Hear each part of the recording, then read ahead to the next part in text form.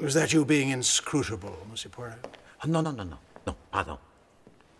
But there were, I believe, other people present at the time. Oh, yes, there were, let me think, 5, if memory serves. Philip Blake, stockbroker, one of Creel's best friends. Meredith, his elder brother, lives across the estuary from the house where the murder took place.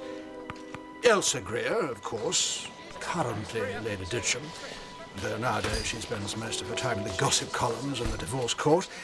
There was a governess, Miss Wilson Williams, that's it. Very capable, but not exactly a barrel of laughs. Then, of course, there was Angela, Caroline's half-sister. Oh, she'd been packed off to school by the time of the trial. Poor thing. She had perhaps her problems? There was a rather unfortunate incident when she was a toddler.